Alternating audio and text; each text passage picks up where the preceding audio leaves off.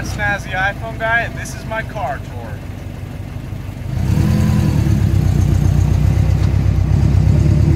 Hey guys, this is Quinn, That's Snazzy iPhone guy, and I finally decided that it was time to make this video for you.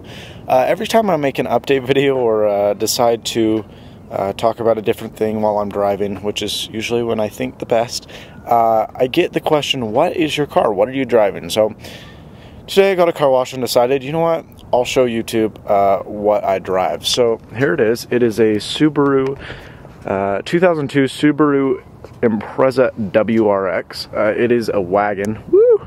And so yeah, it's a 2-liter engine with a bunch of aftermarket garbage on it.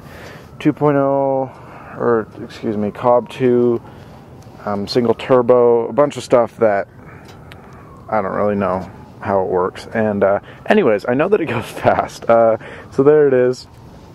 I have some wicked sick TSW 19-inch wheels on there.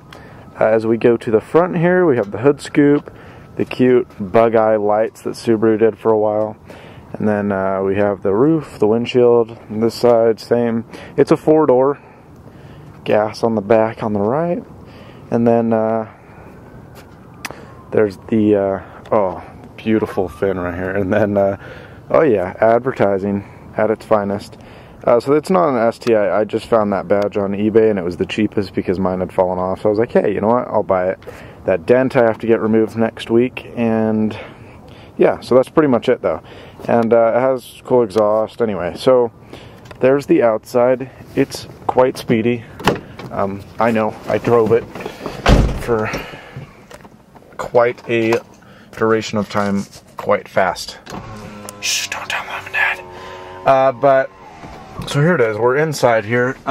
In the back, there's pretty much no legroom, especially when you're, so there, that's my hand right there. I'm touching the back of the seat and the back bench. So there's pretty much no room, and do you know why that is? That is because, oh, feedback. This is why I love the iPhone. See this? No bueno. Stick you in the back, iPhone.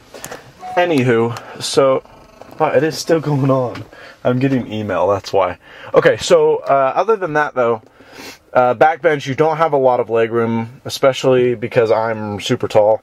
I'm 6'3", so yeah, it's quite a bit of work for me to slide this all the way back. I get in the car and people are like, how do you even reach the pedals? But gas, hood latch, fuse box, which I own my change in, cruise control, fog lights,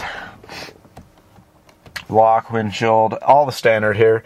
In the front here, we can turn this puppy on.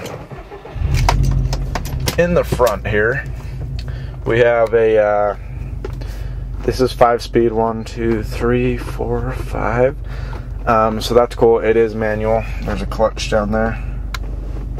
There's my 3 pedals. Yeah, 3 pedals. So gas, brake, clutch. This video is terrible, I apologize. Pretty much standard dash. There's the turbo gauge right there. All the regular instrumentation you're used to on a vehicular. Lights, I have halogen lights up in front. My clock is possessed by the devil. It stopped working, and so I thought, hey, you know what? I'll pull it out and solder it back to its great position. Soldered to the wrong one, and there you go. So time flies when you're driving really fast. Right here, standard climate control. This is an aftermarket head unit, which I will get to in a minute. This is radar detector. It does radar detection and laser jamming.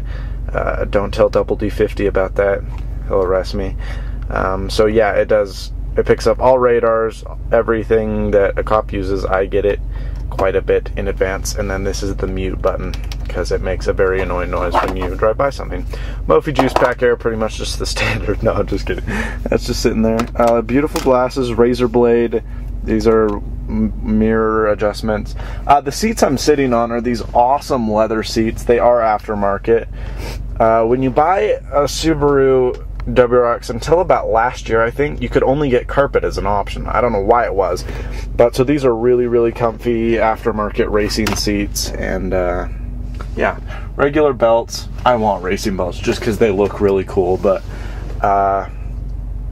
there's your rubber floor mats when you live in Utah and it's the winter. It's quite handy to have those. Ice pick, oh yeah.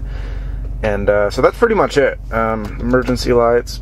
Oh yeah, that light right there, the green one, is also to the laser jamming. This will jam K-band. Well, it detects K-band, Ka-band, which is most police use, X, all radio frequencies, and then it does laser jamming as well, which is handy. So if a cop buzzes you, you have about 3 seconds to slow down before you're busted, so that's quite handy to have. Made by Beltronics, manufactured in Canada. And yeah, go Canada. And so that green light just displays to me that everything is good. There's no policeman around me. It turns red quite often. So this is pretty much what I love in this car. I have a wicked sick sound system that's all aftermarket. Harman Kardon stuff. Excellent, excellent sound. And then this is my head unit. Now it has GPS. It's made by Pioneer, as you can see. It's the AVIC F90BT, so it does have Bluetooth. It will connect to my phone, which is really cool. I can do address, point of interest, has MSN Direct, so I can see gas prices, all that fun jazz. And then there's the map itself, and I hit the eject button, but there's nothing in there. Music-wise, got to be careful with that because I have copyright problems in this YouTube partnership gig. So there you go, but you can see the map in 3D, or you can go 2D and see an eagle-eye overhead view of where you are. And then pretty much, yeah, I mean, standard stuff there. That tells me my current location, which is cool. And then you can route different places and all that other jazz. Contacts when my phone is paired, which it isn't. It's paired when that little blue light comes on, but when it is paired, I have full access to my contact list. I can have a dial pad, can call Google 411, which is really handy. That's 411 without the expensive prices. Phone volume, phone book transfer, missed calls, dial calls, received calls, call home, which is cool. You just hit that and it just dials your home phone number. And the dial pad, it shows you your battery life on your phone, which is really neat. I don't know how it does that, but that's cool. And it actually works with the iPhone. Settings, pretty much nothing special here. You can change a few EQ things, but other than that, and then AV source,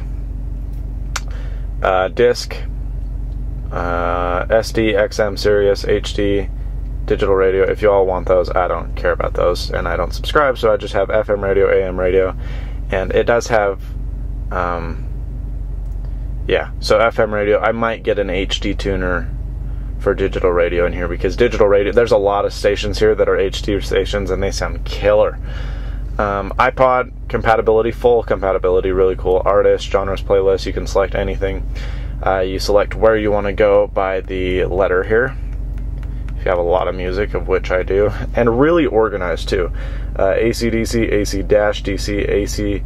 So I have to clean stuff up a little, but so if I want to, let's go to M here.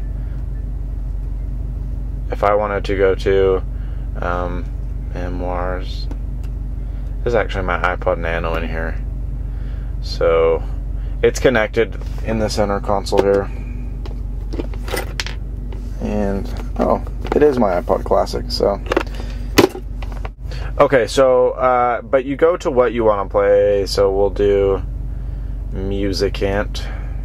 That's the song I own rights to, and I can use whenever I want. So we'll go there. Memoirs. I have bass cranked up, so it's already shaking the side panel on the side of the car. But there's the mids here. There's tweeters somewhere. I don't know where they are. Treble, little tweeters. And then the subs under this chair. And that's the sub is the only thing that's stock in this car in terms of audio. So I gotta replace that because it doesn't sound that great. It bumps, but you know. Anyway, you can do by playlist, genres, artists, albums, podcasts, which is cool because I love podcasts.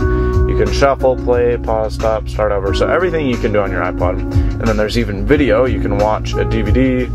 You can watch TV shows that are on your iPod. So Dollhouse Season 1. Great show, by the way. If you haven't seen Dollhouse, check it out. Movies, which are all unorganized. The Carter, District 9, Crash Course 2. Family Guy, just a bunch of episodes, Food Inc., Grapevine Fires, Paranormal Activity, The Rocker Up, you know, just all that good stuff. And so there you go. There's rentals that you can access to, which is kind of cool. Video podcasts, TV shows, so you can do everything on here. And so it's pretty neat. You can also go by SD card, and there's even a USB slot in the back where you can throw music in there, but this is just a plastic inlay. But if you have an SD card, you throw that in there and you can play music off that as well. It has voice control, and I never use it, so it's not synced right now, but you could say show my recent call list, or you have to be inside a menu, I think. But there's accessibility. This thing's cool. There's accessibility for a rear view camera, so you could say play the album unknown album. It probably won't work.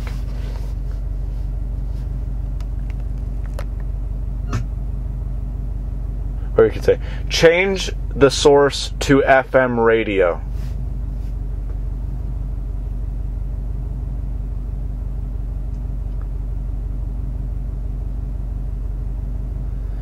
You suck. Anyway, so yeah, it's pretty simple, pretty basic. Oh, that actually worked. Yeah! FM radio, so there you go. Quite neat there. All the local stations, which are messed up because it's on FM2. I want FM1. How do I fix that? I don't even know.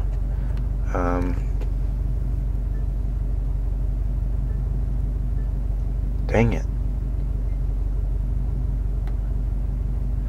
I'm on my second preset list. Oh, there you go. No. Well, I gotta fix that because that doesn't work, so. All my preset stations are gone. Darn you, Subaru. Anyway, so yeah, it's getting dark. Turn the lights on. Yeah, woo! But, pretty neat little car. I love driving it around. That was pretty much a waste of your time, so I apologize. But everyone asks me, what car do you drive and why do you have it? There you go. That's Snazzy iPhone Guy. And as always, stay snazzy.